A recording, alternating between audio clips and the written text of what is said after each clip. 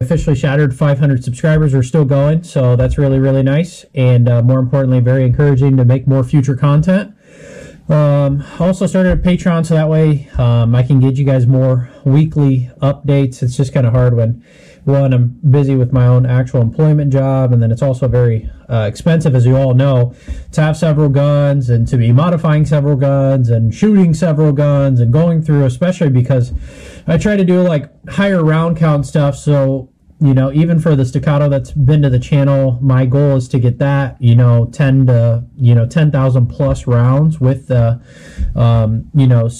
Ignis ports, just to see how, you know, things hold up over time. It's really, everyone does a 1,000 round review of things, and it doesn't really help a whole lot. Every gun I would, you know, at least minimally require that you should expect to get at least 1,000 rounds through it. So it doesn't really help anything. I mean, you know, even if it's a cheaper gun, we really should be getting higher round counts. I'm sure somebody who's buying a gun expects to shoot more than 1,000 rounds over its course of lifespan. So it doesn't really help people too much. And that's kind of what my channel's here to do, is to help, you know, new people that know nothing about guns get a gun that's going to be, you know, essentially reliable for the whole entire life of the gun that they have, or, you know, for a long time at least, depending on how much you use it or don't use it.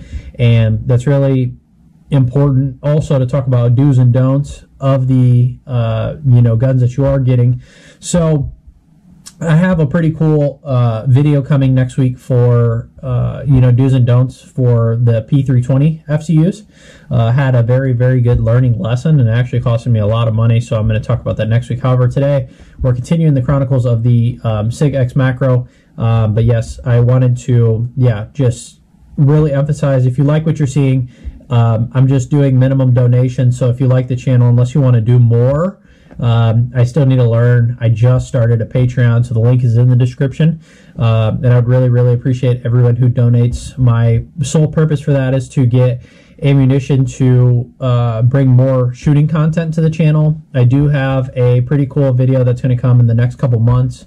I'm still waiting. So the Radian Ramjet has been on my radar for a long time. I've contacted multiple companies. It's like near impossible to get one, and I have solidified a spot to receive one. So I will have that video coming to the channel pretty soon, so it'll be a little bit more fair comparison for the Sig M18 versus the Glock, now that we both have some sort of way to reduce recoil. So I think that's going to be pretty cool, and I'll judge it next to a regular Glock, just so that way we can get a gauge on how much felt recoil is the case, because they advertise it's a 44% reduction. And then also, you know, the Sig M18, when I ported that, I mean, it's significantly less recoil. So I want to see how they stack up between the two, and see if I can help some people with, you know, what they're wanting to do. But nevertheless, let's get back to this one. So this is the Sig X Macro. So I talk later about timelines and everything like that. Now, this video was completely made on accident. I was not expecting to pull the gun apart after I'd cleaned it and got rid of all the rust, but I explain it in further detail later on. So I just wanted to make this as the introduction, so that way you could understand. Also thank all my subscribers and talk about the Patreon and future content that's coming to the channel. But let's open this up. So this is the actual firearm.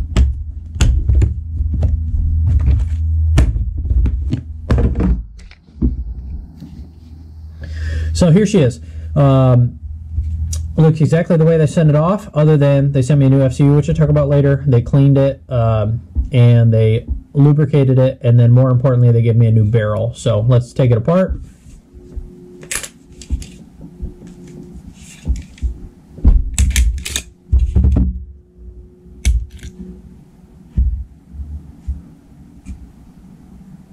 Yes, this is my original recoil spring. I was just making sure they didn't change out my recoil spring, which I wouldn't have had a problem with that, but I was just wanting to make sure, because they said they shot it. But it looks like all they did was add a little bit of lubricant to it.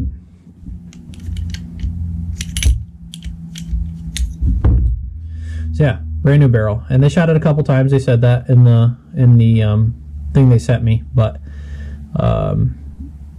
that is it. So, and you could see this one's getting built up on the outside here. I noticed that on the first barrel I had. it gets quite a bit of buildup there, and it's hard to get it off later on. But nevertheless, they said everything is more than fine. They checked everything out. There's nothing really to be concerned with, they said. So nevertheless, this is pretty much the end for this guy for me. Not that I've had an abundance of problems, but I have my own stigmas over it, and I think that Sig definitely took care of me, and they're very polite, they're very quick. It was some of the best customer service I've actually ever had. But for me, with this one having that barrel issue and my wife's not, that's just been enough for me, and I personally just don't have any use for it with it. With it being the size that it is, I'd rather just personally carry my M18. They're close to the same weight. They're right around the same grip length. And I personally just enjoy the recoil impulse on my M18, especially since I've got it ported now. But all in all, hopefully this video is going to bring some closure to you guys. I won't talk anymore, but you know, hopefully this has helped a lot of you. And if you're facing the similar issues, please feel free to reach out, and I could even try to see if I could help you get in contact with the Sig rep that I spoke with and help point you in the right direction. So thank you guys as always for watching. And again, all the video that you're going to see came up spontaneously, so I apologize. It was all taken off my phone. At the time, my GoPro was dead, and I didn't feel like, you know, personally charging it because both my batteries were dead. I couldn't find my SD card. It was proving to be too much of a hassle. I couldn't find where I left it. So I recorded it on my phone, and hopefully, you know, this just gives you an update. If you're having problems with your P365, this will help out. So thanks so much, and stay tuned for the future videos. What's up, guys? So Gun for Newbies back here today. Just an update on the P365 for this coming week.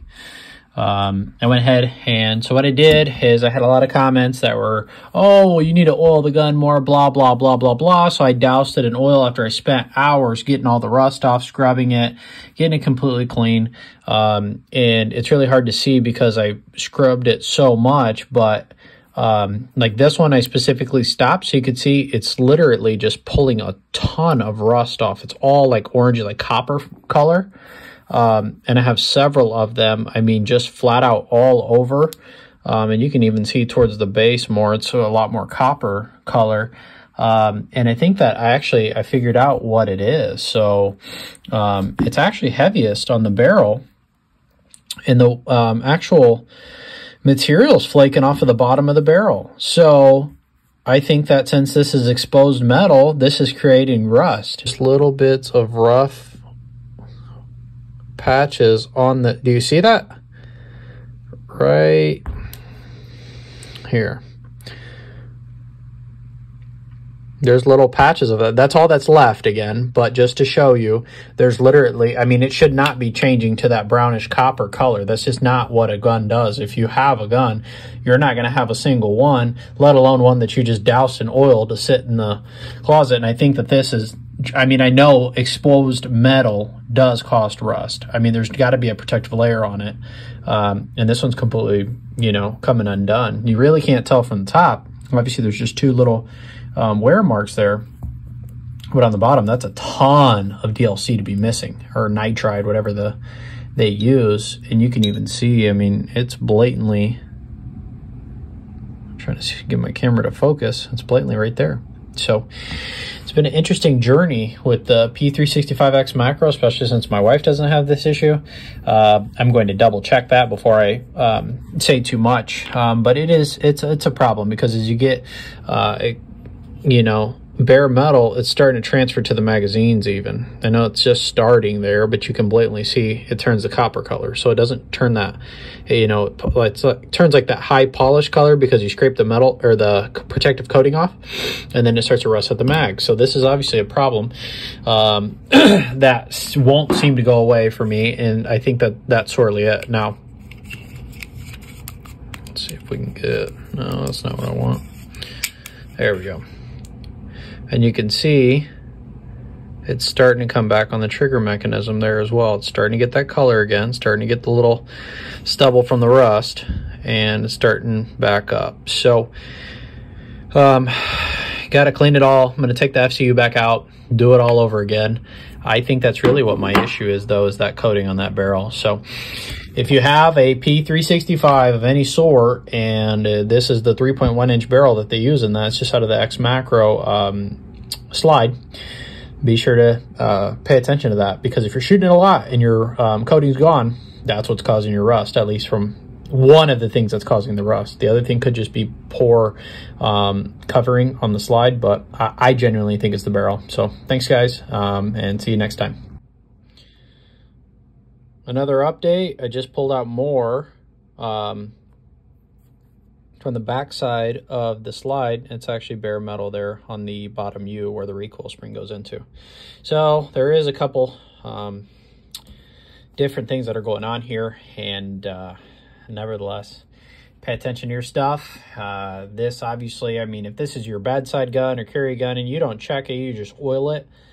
You know, you just add a couple drops of oil, or some people don't even oil their guns, or, you know, pay attention. They just leave it in, you know, bedside stand or whatever for years. I mean, this is obviously was a very used gun when I first got it, and I've cleaned it several times, and, you know, to the best of my ability, and, you know, scrubbed all the rust away and then recoated it with oil. Now, this is the, you know, more than the second time, but just due to all the comments, I did this specifically on purpose to get a little bit more of the evidence. However, in the future, I will clean it with you guys if it does it. I mean, it will do it again. It will do it again. So there's really no point in beating a dead horse. But this is what's, I think, causing it.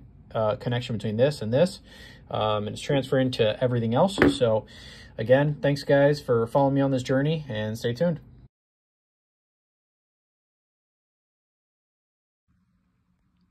All right, guys, so since we started this journey on the iPhone, I guess we'll finish this one on the iPhone. So I recently just got off the phone because of my barrel issue with the Sig, and you can even see it's completely gone, the coating. And they said that was obviously not the case, blah, blah, blah, that's that. And then I'm also having another issue with this guy's extreme play in the slide, so you can see it's all the way to the back, and then it moves. So I can probably...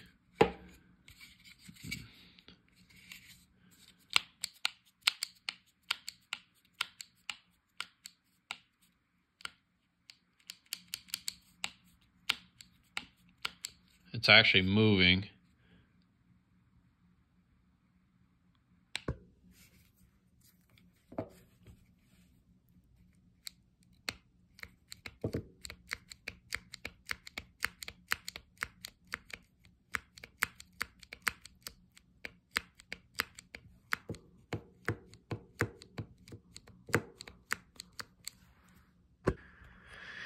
All right, guys, what's up? Back with the P365 X Macro Chronicles of the Rust story. So essentially what happened is I sent the gun off.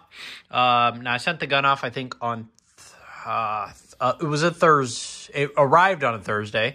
That is, inspected it on Friday, and then they mailed it back to me starting on Saturday, and then it was 2-day mail. So it took a little bit to get here, and this is how I got it back. So I haven't even opened it yet. It came with a Ziploc, funny enough, which is identically how the FFL dealers get them. So I thought that was kind of cool. Let's see. So here's what they said. Barrel finish is flaking. FCU's lip loosen the grip, and rust seems to be forming in the FCU. Firearm inspection, replace barrel, bad DLC finish, grip module loose, recover pin, polished by customer. I don't know what that means. Receiver pin polished by customer. Well, I replaced it. Lubricated pistol, tested. So it doesn't say in here, but they called me and they said I got a brand new barrel, and they replaced my FCU for free. So Looks like that is my old, it was a NDZ performance pin. So the reason I got this pin is because my FCU was loose, which, you know, you'd seen in the video. And then looks like they rewrapped it all for me, which is pretty cool. And they gave me a brand new FCU, or yeah, not FCU, but brand new grip module. So let's take this guy back out.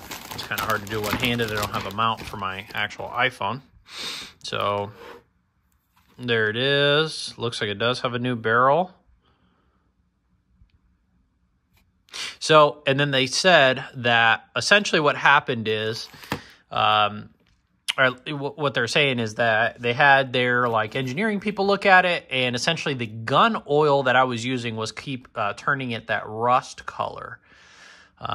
So interesting. I'm thinking it was a combination of, and maybe it was the gun oil because it might have some toxicity, but the bare metal, combined with that, it's just, it's uncommon. It's not on any of my other guns. I mean, you're supposed to use gun oil, and that's what I'm using in my, you know, and they sell like higher end gun oil, but oil's oil. And if you're using a higher non-toxic, non-anything, you know, a completely like water-based solution or something like that, could it be better? Yes, it could.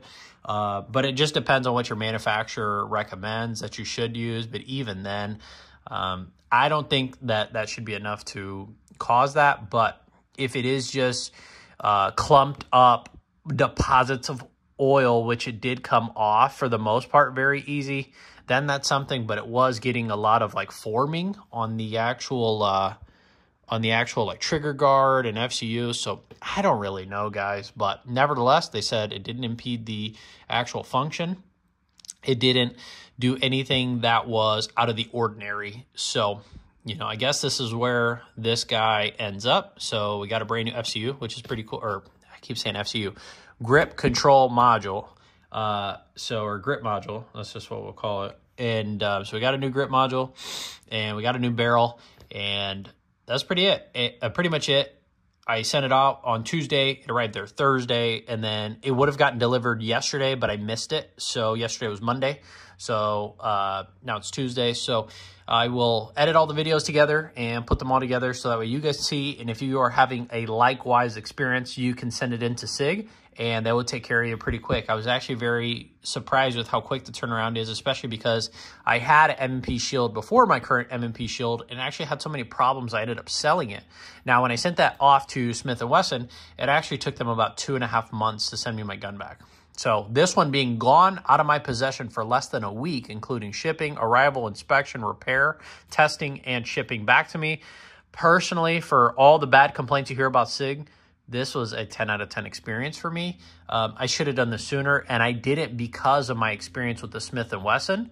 So do not feel that it is over for you or anything like that. If you have a spare gun and you can go a week without having, you know, this one, I would recommend doing it because it is really, really quick turnaround time. And all you have to do, so what I did is I called customer service and I explained to them, and I took pictures, and I was ready. So that way they asked me we were talking on the phone. I sent them the email, and then the guy was super understanding, got me a return label to Sig within probably 10 minutes. I had mailed it out that same day, and that started the whole process.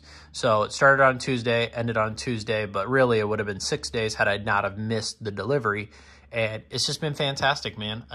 You know, it's pretty reassuring. And the fact they gave me a brand new grip module, and I was honest with the guy. I said, you know, it's got about 4,000 rounds plus through it.